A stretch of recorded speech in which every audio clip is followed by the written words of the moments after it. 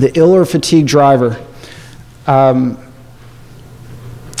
Basically, a driver cannot drive a truck if he's ill or if it's unsafe to drive, if it's unsafe for him to do so.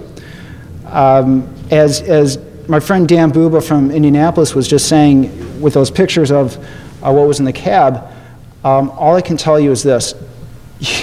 You really, really want to try and get out there and investigate, inspect, and especially take pictures of these cabs, of these trucks, because there's gold there.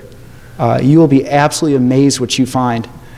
So really encourage you to do this in all of your cases where the opportunity arises, because you will be amazed, and amazed actually is probably a bad word. You will be horrified at what you find in some of these cabs when you start inspecting them and photographing them.